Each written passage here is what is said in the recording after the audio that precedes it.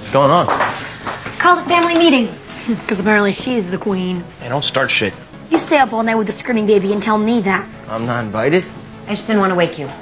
All right, so it used to be that we had a squirrel fund. And everybody contributed what they could, but I carried the bulk of it because I was the only grown-up. The time's passed and things have changed. Most of us are grown-ups now, or at least pretending to be.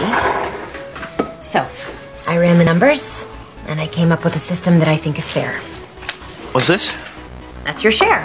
That's what you have to pay every month towards the bills if you want to stay here. We want to stay here? If you want us all to stay together, to stay a family. Otherwise, I'll rent out your rooms or sell the house, and everyone can fend for themselves. Why is mine higher than Carl's? Because Carl doesn't need diapers and rash cream and baby food. I fired Juliemi because I can't afford to pay her anymore. How am I going to afford $375? You're not in school, Debs.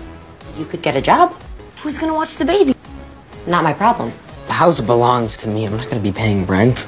The house and the bills are all in my name, and it's my credit that's fucked if we don't pay. And it's not rent. It's water and power and property taxes. Since when do you care about your credit? Since now. The only one who gets a free ride around here anymore is Liam. So if you're out of work, file for disability or welfare or get a job. I want you all to put me at the bottom of your emergency contact list. Put Lip first, and then Ian, and then Kevin V, and then me. Because I have a plan for my life. And I can't do it if I'm getting a call every 5 minutes about one of you. And just so we're clear, I am just as likely as anyone else in this family to make something of myself. And it's about time you got that, you arrogant shit.